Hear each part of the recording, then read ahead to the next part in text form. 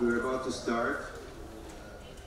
Just to tell you that since this morning, while we've been sitting here in this great environment, another Israeli startup was acquired.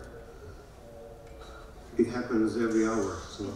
So the latest hour is a startup called Luminis, was acquired for $1 billion, which is usual for us, by British and Chinese, two funds actually. And this company is not a young company, it's not exactly a startup. It has to do with laser treatment.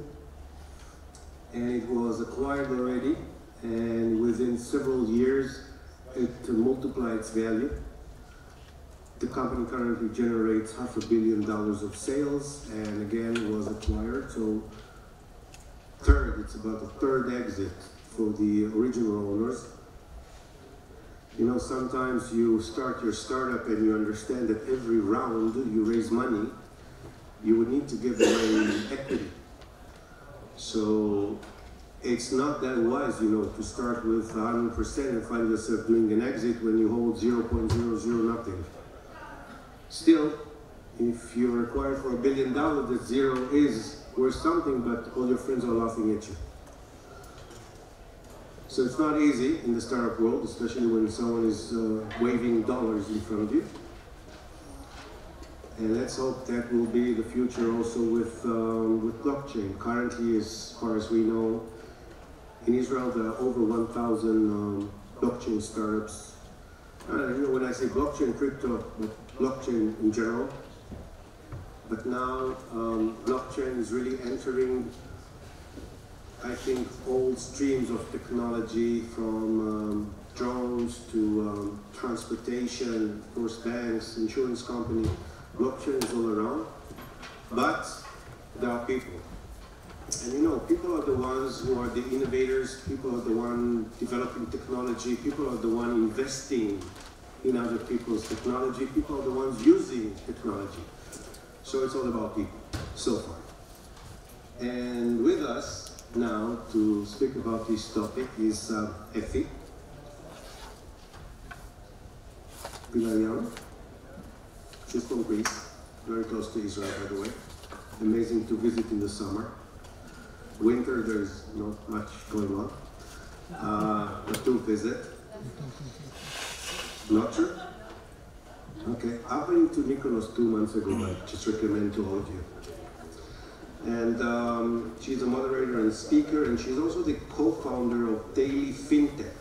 And she's an author and an influencer. So a round of applause for this great panel. Effie, the floor is yours. Thank you. Thank you for the wonderful introduction, and dive into my wonderful panel. We're very excited. I think we have had already the discussion 3/4 of the way before. We are like kids excited talking about the Internet of Value. So with me is Rick Villard, CEO and co-founder of Agentic Group, and Monique Moreau, who is the founder of the Humanized Internet. Both of them are much more than what I said, and they'll have the opportunity to talk more about that. And I'll dive into our topic today. First of all, welcome. Thank you. And our topic, as you have read, is about the Internet of Value. And of course, the first question we need to answer is, what do we mean by that? Because, you know, being Greek and I have to be a philosopher, so, you know, what is truth, what is not truth, what is value, all that, we'll be talking about that for sure. So I'll start with a question that you need to answer when I come back to you with questions. Is my necklace gold, or is it a faux bijou? You need to answer that, and also tell me why it matters. So back to what I think as the Internet of Value, and why is there a need to even talk about this? And I think the answer for me is very, very basic. the internet as we know it today is broken. And there's 1, 2, 3 at least aspects of it that is broken that I can think of, and maybe there's more. So what's broken is that it's not a fair open source protocol. It wasn't built to be a fair one. It was built to increase connectivity, and it did so. It delivered that. It probably over-delivered and created also these data monopolies who came in and offered the service of organizing all that data. But it's not a fair protocol. It's not a collaborative protocol. It wasn't built like that, and it doesn't build trust among humans. So that, for me, is the basic reason that we need the Internet of Value. And I'm going to hand it over to Rick and Monique and hear from you what your opinion is, or what you mean when you say and you hear the Internet of Value. Well, let's go back to your, first of all, it's a pleasure to be on this panel. We have fun. Let's go back to whether or not the internet is broken. It's really interesting because about literally 1 year ago, I actually was invited by the Internet Engineering Task Force, the IETF, to talk about IETF 100 in Singapore and about the future of the internet itself. And so it was designed to pose some several interesting questions. I'm going on the internet first, and then we'll go to value, just to frame up my point of view. One is the question which you alluded to, Effie, is whether or not the internet is controlled by central organizations, more and more central organizations, as a question, and the response is probably so. The other question, the other thing that you have to remember is the origin. It's from DARPA, from the United States Defense. And I think there's also questions about the source of the internet itself, and what it was designed for, which was, resiliency in times of a nuclear war. And so the internet being what it was designed for, what the future is, it's questionable. And I remember posing the question to the audience. And it was the first time, if you ever know IETF engineers, they don't sit quietly. And there was a moment of pause. And the pause is, have we built something, or have we, if you're into protocols, that where it was designed to also look at the notion of ethics, because ethics I care deeply about, and where there is not this notion of abuse and so on. And the few people who came to the microphone basically thought that they were building something for good. They really did.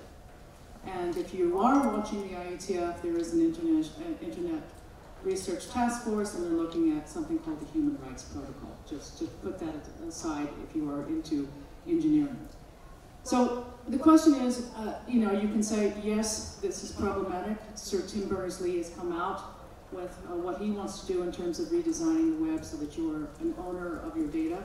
Data privacy, data ownership becomes an issue. And so I think when we're looking at now the Internet of Value, we're looking at how do you address this perhaps deficit of trust. And so value, so you have a deficit of trust, and let's assume trust is value by definition. And so there is so much opportunity for experimentation here to actually look at how we create these sort of rings of trust. And yes, the human is not going to, whatever we do, is not going to address malfeasance of people, right? There are good actors and there are evil players. That's just the way it is. And technology has no agency. It's an enabler. So we have to think about how do you build for trust? How do you build for something that I know we share collectively on this panel, something that is for social good, by definition it should be, and has a human or humanitarian purpose. That starts the value conversation. Very nice. I'm going to introduce Steve in a minute. Let him introduce himself, because I'm not going to steal the moderator's mic here, but Steve is one of our, Agentic, my company, is a federation of almost 60 companies around the world, 58 companies now. 5 continents. Steve is the founder of one of them, and he's going to explain in action, in practical terms, a redefinition of value in the space. But how I got here was through advertising, being an executive and a founder of a company, being an investor, a venture capitalist, we started to look at the Bitcoin space in 2011. And in 2012, we started the world's first digital currency think tank called Mint Combine in New York City. We quickly realized that we go into boardrooms and Coca-Cola, Major League Baseball, and we'd say, hey, here's Bitcoin, hey, here's this altcoin universe. It's scary, doesn't it? And then there's this blockchain thing. We think it's programmable money, and we're not sure yet.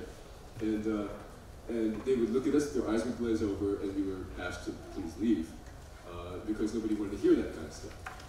2013, 2014, it was like saying, I'm from Mars and I'm going to kill all of you, and that's kind of the reaction that we got.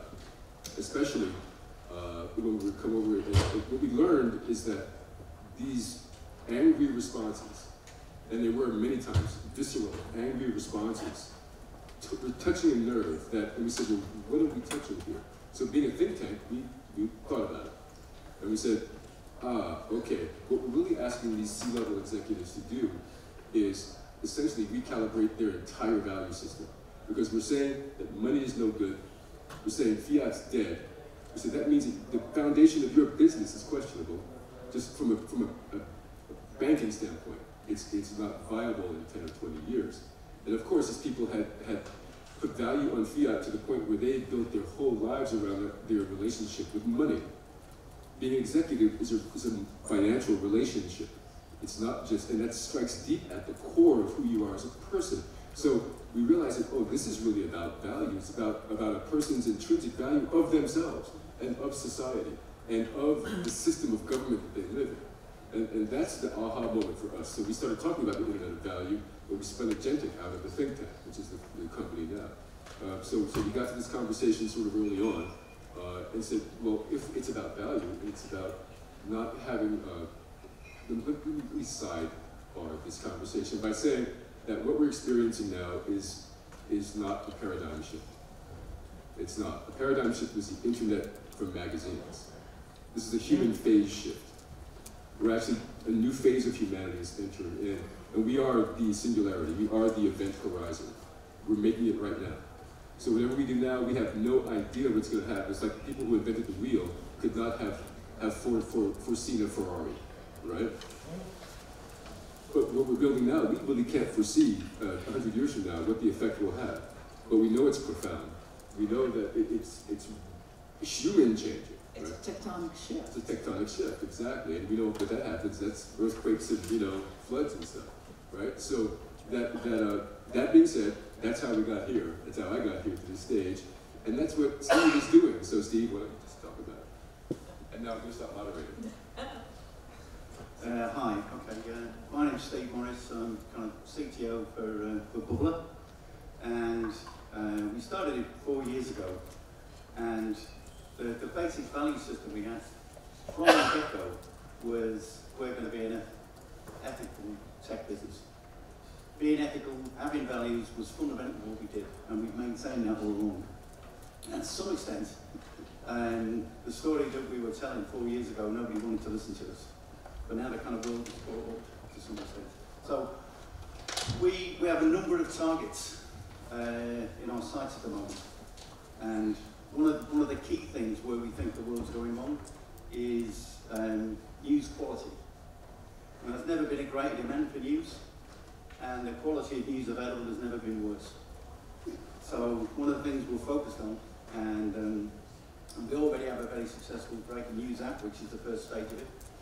Just proves what we can do. And the second stage is what we believe is the antidote to fake news, and which is a challenge.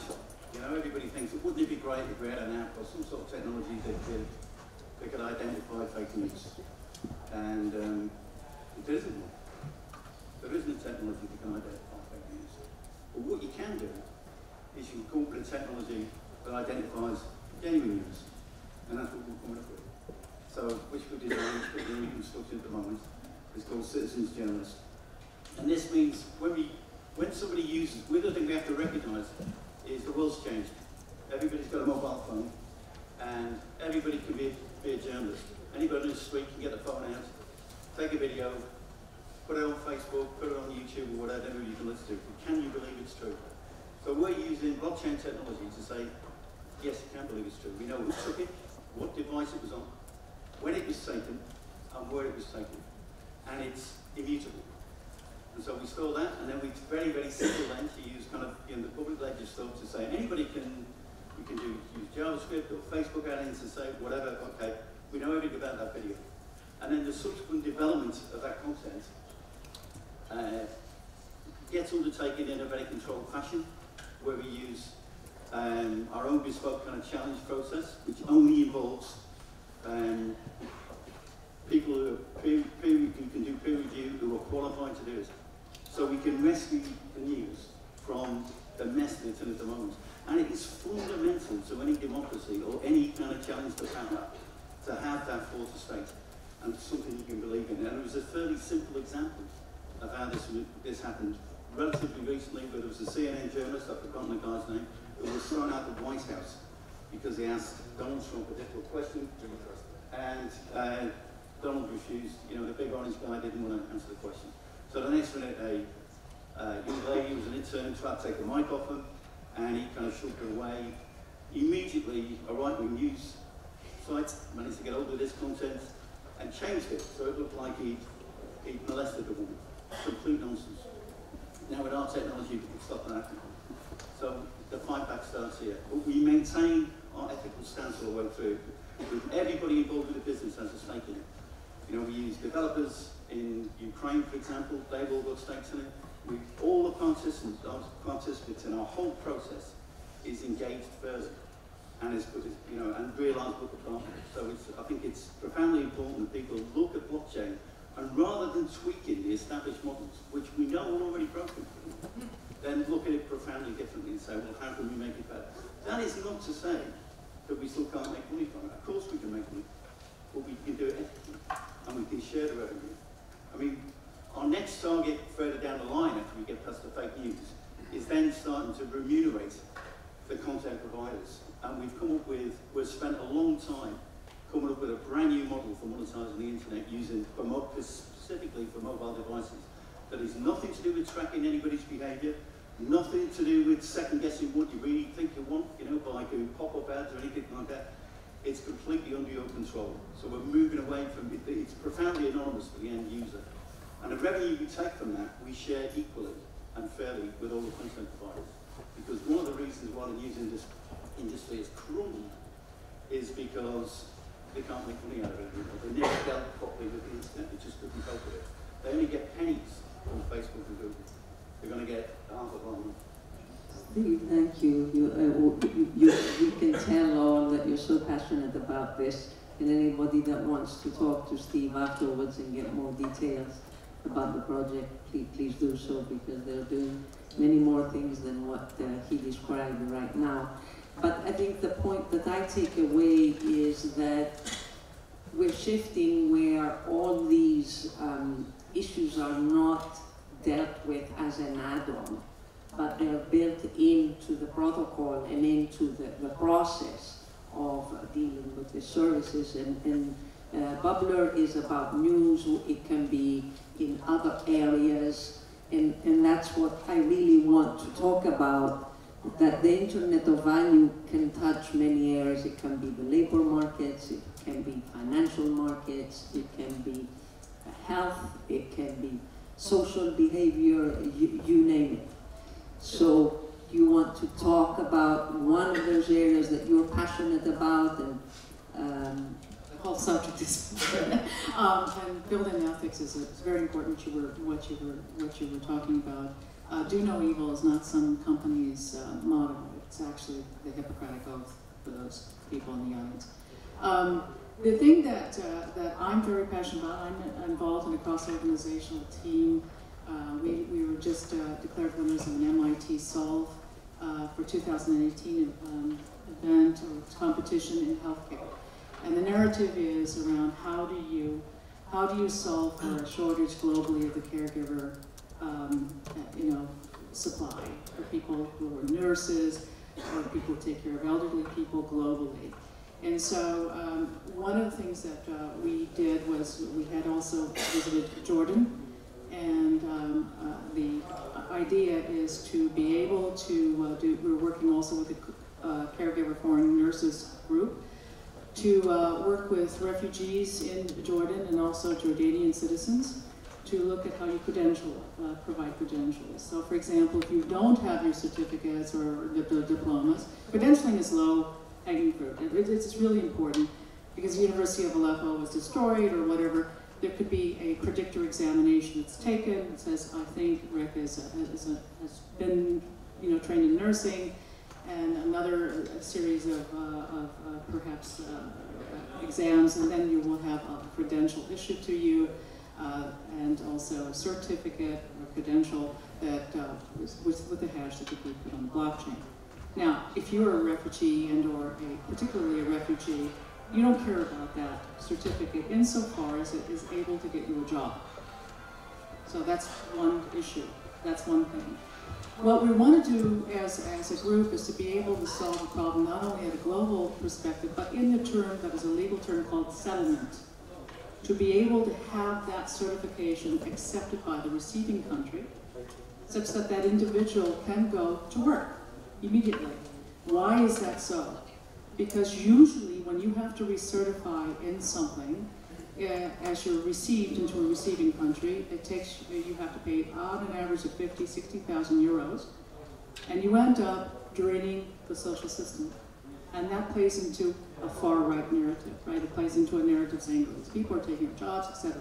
So that's one area, having been into the camps, having met with people who really, really want to add value. That's an area where I think where value can be added, where we can use technology to actually provide some level of credentialing and certification, and to be able to, from a strategic point of view, address a problem at source rather than when somebody is received.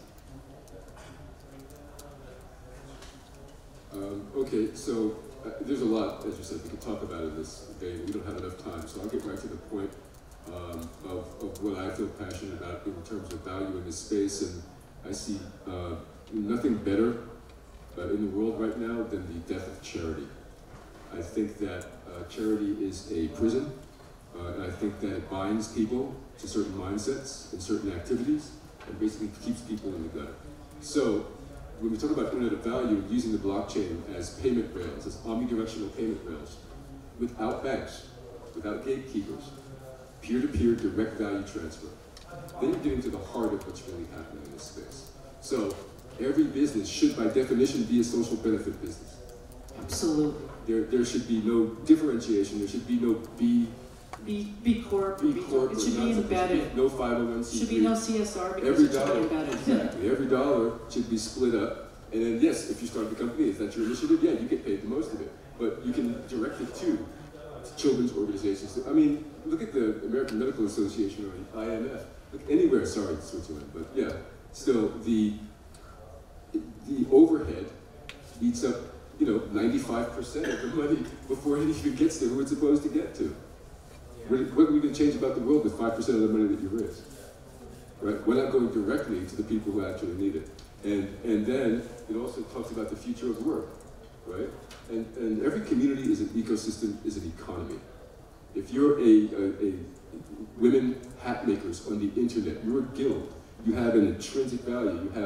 You have P&L sheets, you have inventory, you have sales figures, you have an economy, and you have leverage at that point. You can leverage your power. You can monetize yourself. Why wait for other people to monetize you? That to me is the big idea between blockchain and business. That's where value is extruded out of the power of people themselves.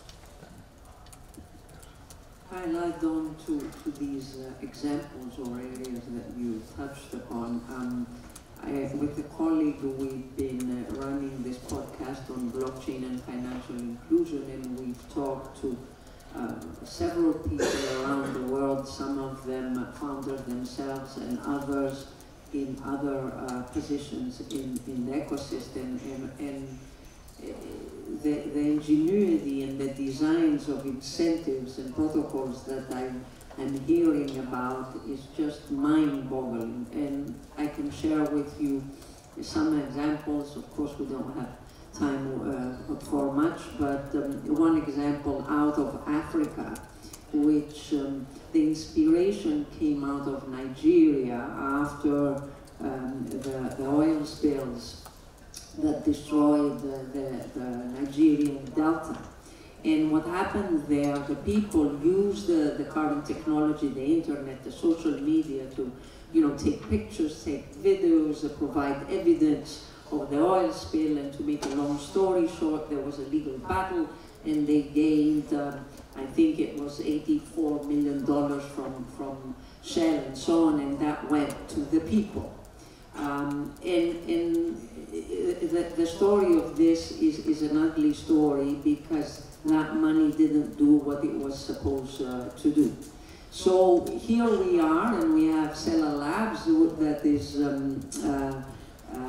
designing a protocol that has built in the trust among the people with the right incentives and the full transparency of capital flows, so this never happens again.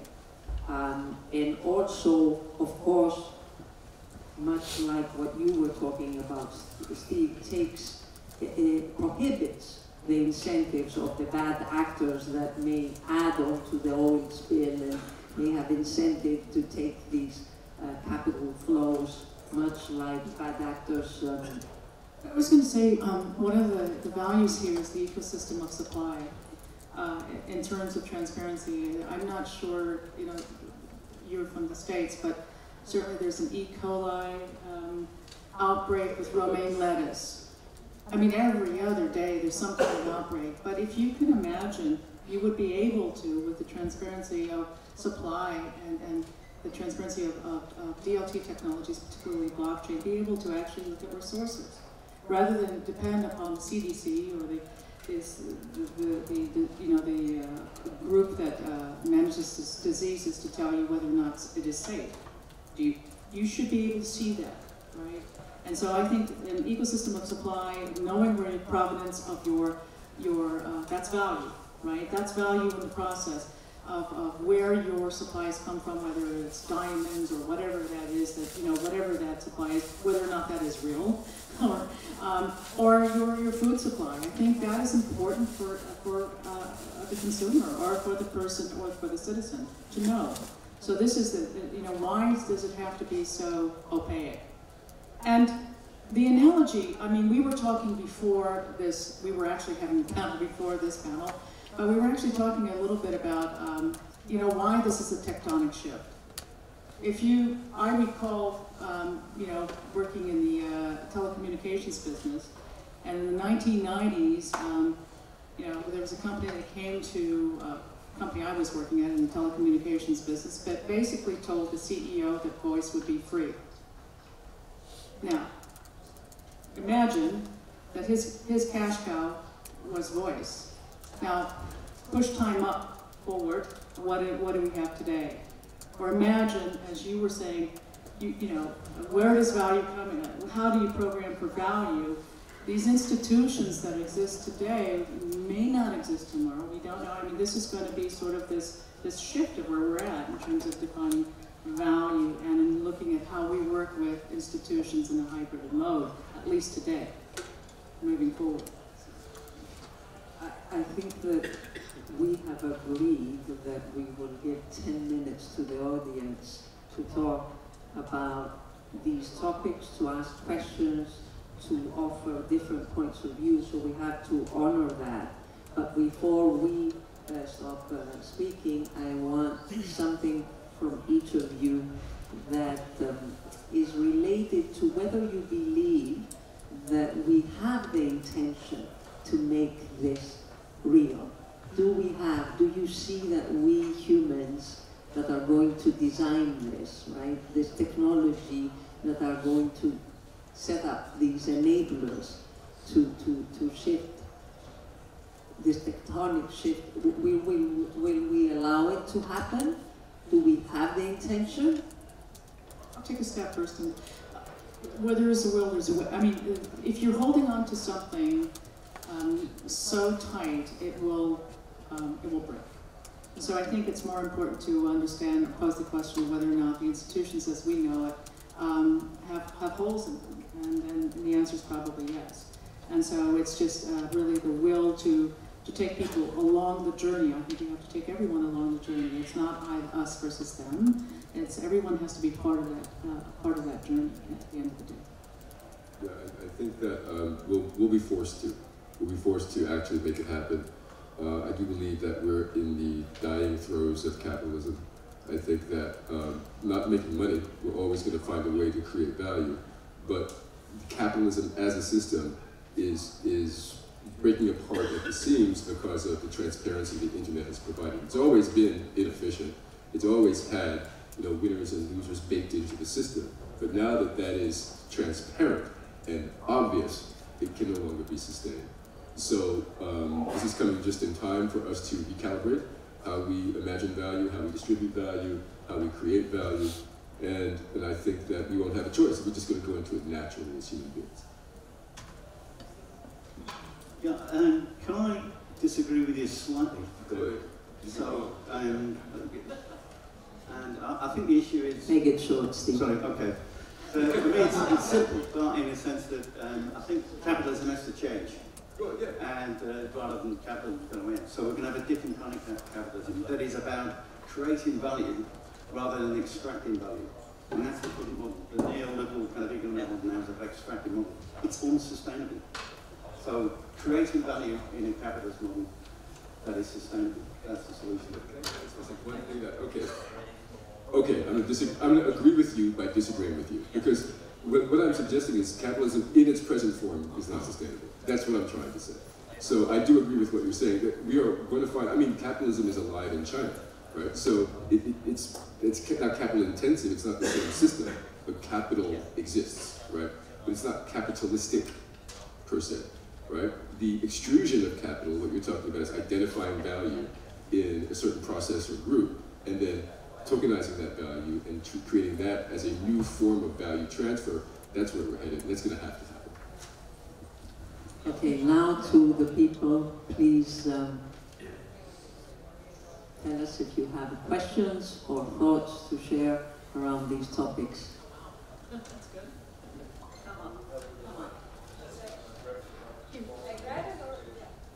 Come here. Thank you. Thank you. I'm thinking about this word value since Prince Michael said this morning that we are switching or we are going toward this. And I'm actually thinking also of our main problem today, maybe for those that are affected, like for example, cancer. We all have someone in our surrounding that has it or had it or died of it. And so I'm thinking of fake news, and I always say, is it like cancer maybe?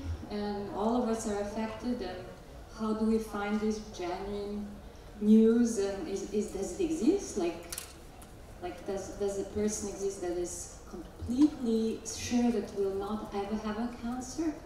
So I'm just thinking, value, is it really something that you can define and head toward?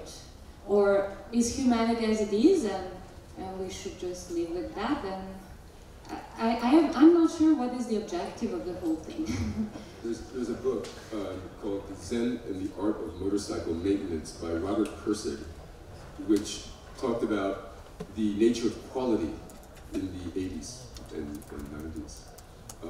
And there was a very similar sorts of questions that were being asked. What does quality mean? What does it mean? Is it a feeling? Is it a tactile thing? Is it a state of mind? Is it a value judgment?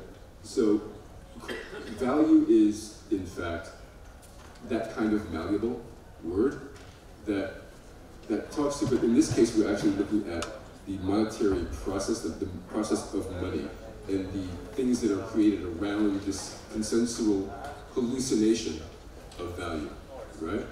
If you and I agree that my watch has value, then it has value, period. If we agree that it doesn't, or if I agree and you don't, then we have questions about it. That's why I asked about my necklace, because in this society, we have agreed that gold is more valuable than fake other metals. So suddenly, you know, if I prove to you that it's gold, then it has more value, but that's what we have agreed. There's no objectivity. Can I ask you the question? How would you define what value is from your perspective? Okay. You don't have to answer that. But I mean, it's Everyone has to answer. Please, you can You answer. do have to answer in that sense. People, when you start a question, please introduce yourself. Yeah. Second, it needs to be a question, not a lecture. This is for them, okay? Be very short. And plus, I think these mics work, by the way. These chairs. They do. Press the buttons. Press the button that it works. Introduce yourself. My name is Sylvester Ken, I'm a software engineer. Do you believe a completely decentralized universal cryptocurrency in the future? You asking me, or you asking anybody? Anyone here. Is decentralized cryptocurrency the money of the future? I think that's what you're A asking. completely decentralized and universal cryptocurrency like Bitcoin. Will there be a day everyone in the world will be able to use such a cryptocurrency? My own answer is Bitcoin. Think of Bitcoin as a Model T Ford, okay? And think of what we'll use as a Tesla, right? So don't think in terms of Bitcoin. I think there are maximalists or Bitcoin purists who believe that Bitcoin will be here forever. That's like people saying that, yeah, I mean, this stone wheel is going to be like this forever. No, it's not. It's going to change. But it can be upgraded, yes, right? Yeah, but it's also got consensus problems. You know, Bitcoin can be gained from a governance standpoint. I'm sorry. Well, I was just going to say, we're on the, I do agree with you. I think we're on a path toward what we'll call hybrid decentralization, if you want to call it that. And I will say, because you are a software engineer, that for every technical problem, there will be a technical solution. So I'm confident of that. Never, I said never in the nails, but I'm just saying, because people are constantly trying to work on what, you know, scaling problems, et cetera, et cetera. That is at the nuts and bolts level. But, you know, you have to think about it from a wider community, you know, adoption perspective and what that means. You have to, there's a hybrid mode here at the end of the day. And it's usually called federated, you know, model, Yes. right? So there's some centralization, but a high degree of decentralization at the user level. Any more questions? Please. Sure. Just when you start. I think that guy's trouble. I think he wants to come on and Close your mics, please. Just press the, okay, go ahead. Sure, my name is Michael Wells, I'm an American lawyer living here in Switzerland. As you talk about this big paradigm tectonic shift, where's the role of regulation, regulators, and the government in this? Because you can have great values, but at the end of the day, somebody has to be in charge and will be in charge. But don't worry, you're gonna make a lot of money. You're gonna make a lot of money because the chaos is going to, you know, keep you in business for quite a while. I think, so one perspective here, Micah, is that regulators have to be part of that journey, but they have to understand what it is they're regulating, right? I mean, so let me just say that. Otherwise, they can over-rotate it in a way that it stifles what it is you're trying to regulate. So there has to be I'm going to use Latin now, a ceteris paribus assumption that you understand what that means. Now, I think you and I have been talking in the past about what is trust and who comes in when there is let's say, somebody who's been harmed by some kind of action here with regard to these sets of technologies. I think this is where we have to look at what does it mean for you as a lawyer to work in this space when we're talking about, you know, decentralized levels of technology, DLTs, for example. Because I think that's going to be interesting in how we work together with these sets of technologies in terms of what can be transparent, what can be private. There's a polarity between the two. Yeah, when I was a senior in high school, my English teacher apologized to the entire class one day because he said, I can only teach you what I know, and that's a generation behind what you need to know. And I think that lawyers are going to suffer from the same problem in that you can only reference what has happened in terms of precedent. So it gives us things like the term coin, or the acronym ICO, which is a completely stupid way to name that if you think about it. You're asking the SEC to come down and things like that. So you know, what you need to do is an entire new taxonomy, and we're going to look to the regulatory community to give us some of that language. But you have to think differently as well. You have to get yourself out of your own box. But I would add that you guys in the industry are going to have to educate those in the regulatory world, because it's not their world. And if you're waiting for them to do that, it's not going to happen. No, it's true. It's a combined effort for sure. Unfortunately, we have to end our panel, and we can continue the discussion offline. Thank you so much. Thank you. Round of applause.